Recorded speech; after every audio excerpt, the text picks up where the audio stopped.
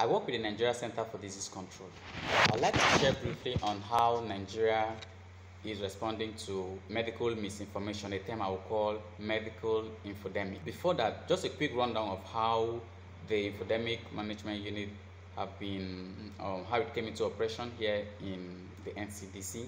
In Nigeria, one thing that stands with us is the 2014 Ebola saga, where information was spread saying people should bath salt and drink salt in order to prevent oneself from being infected with the Ebola virus.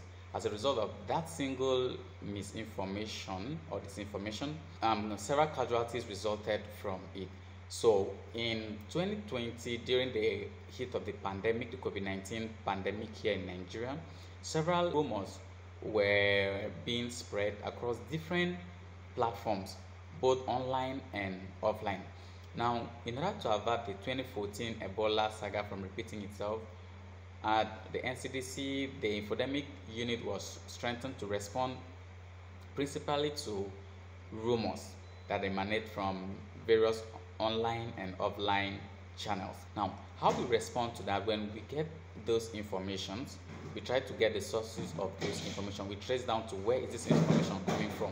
That will help us know the intent or the purpose by which such information is being spread. So when we get all of this information, we trace down to the source. Where is this information coming from? Knowing the source will help us know how to handle that information. So when we know the information, we work with several fact-checking agencies and organizations. We fact-check and we also check with data to know if this information is valid or not. And if it's not, we develop messages to debunk those informations.